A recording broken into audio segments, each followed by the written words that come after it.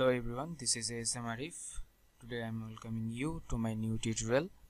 Today I'll show you how to add the 3D brush in your Photoshop and how to add in your photo. Okay, let's start. At first go to the file, then new. I'll take a blank canvas.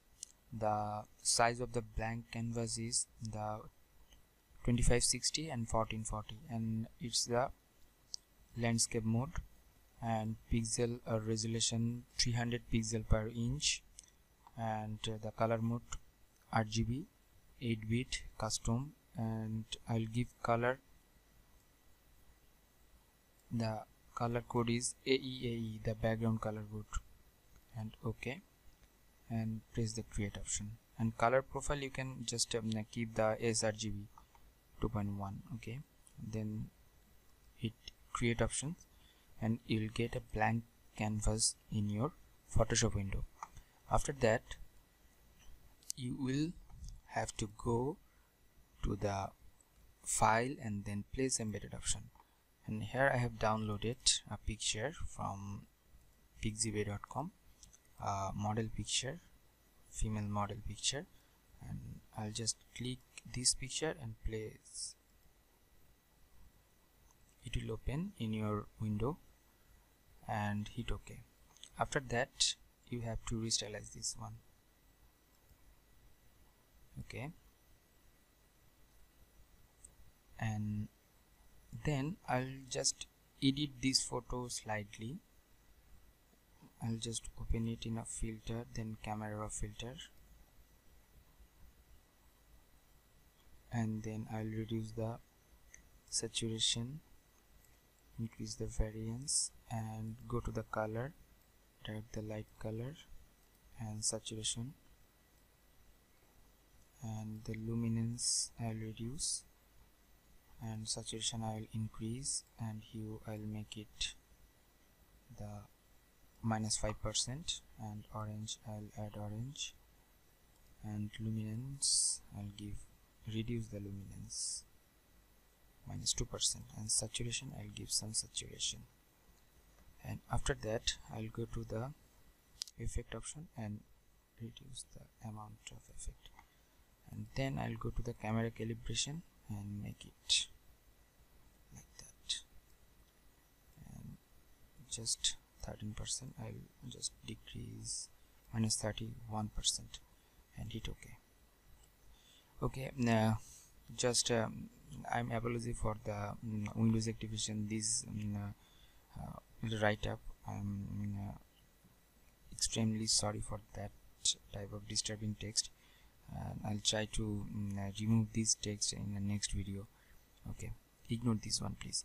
Okay, after that just make a mask of this picture and press Ctrl I for inverse mask or reverse mask. And I already added the filter or brush, you can call it brush. Go brush in my brush palette, which is a 3D brush palette.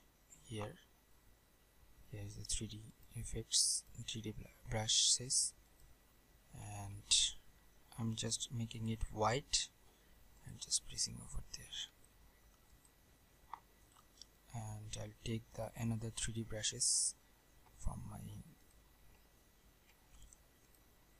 brush palette. Here is many kind of 3D brushes.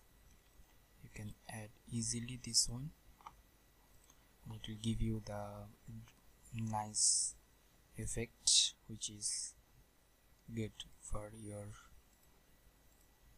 dynamic shapes. Okay, and I'll reduce the brush size by pressing the third bracket opening and closing, and you can just increase it or decrease it. Okay, after that I'll go to the brush again and take the first one brush and make it smaller and just brush over the eyes. Okay, and the lips also. That's good. And after that I'll go to the gradient and make it linear to radial make it reverse, and the depth also, and make it 250%. Hit OK, and I'll select this layer, the model layer, and just reduce this layer, move this layer in the middle. Okay, after that you can reduce the opacity of the gradient. Just press over there and you can move the gradient from here. Okay, this is good, but this one is not colorful. I'll make it colorful. Okay, after that I will add the color lookup options, and I will mask it and make the horror blue option. It will apply only this layer. Okay, and then I'll go to the gradient map. I'll also make it clipping mask and apply over there and make it the skin or the soft light is good, and reduce the opacity of the clipping mask in the gradient map also. Okay, then I will add the level options. I'll add some. Okay, that's good. Okay, after that I'll bring lens flare from the light options. Okay,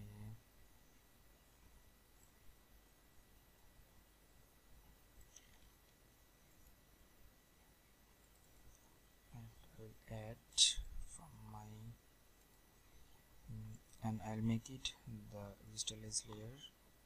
Take the eraser tool, erase this one. Okay, make it skin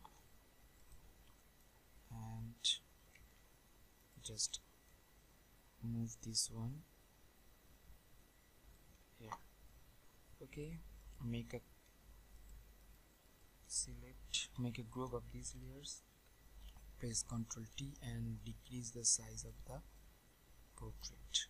Hit OK. After that I'll go to the exposure and decrease some exposure, increase some.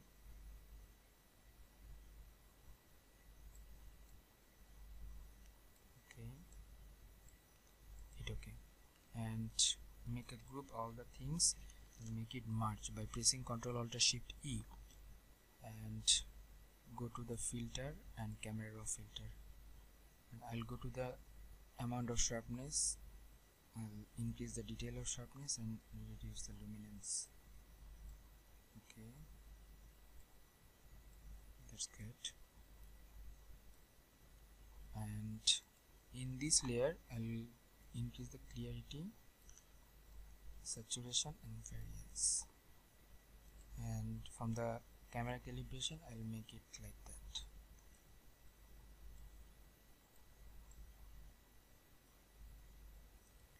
Hit OK. After that I'll go to the filter, then Nik collection, color effects pro.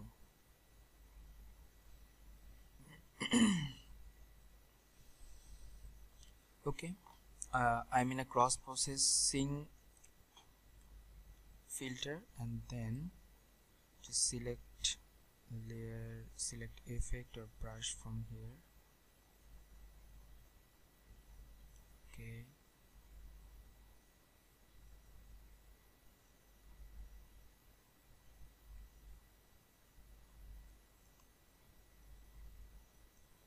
I think this one is good. I'll increase 44%, reduce the shadow, or 5% is enough, highlights 2%, and hit OK.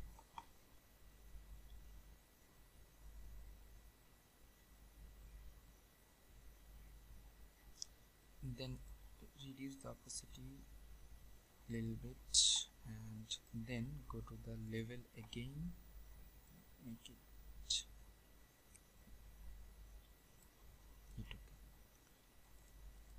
and make a group by pressing Ctrl G and make merge by pressing Ctrl Alt Shift E. Okay, this one is today's tutorial, and it's too much easy to make. You can make it more creative by using this type of brush, and I'll give you this brush link in my video description. Don't forget to subscribe my channel if you want to get this type of amazing tutorial in the future, and don't forget to share with your friend, and it will help me out, and this one is the inspiration for me if you subscribe my channel. Thank you so much for watching my video, and till the next video, bye-bye.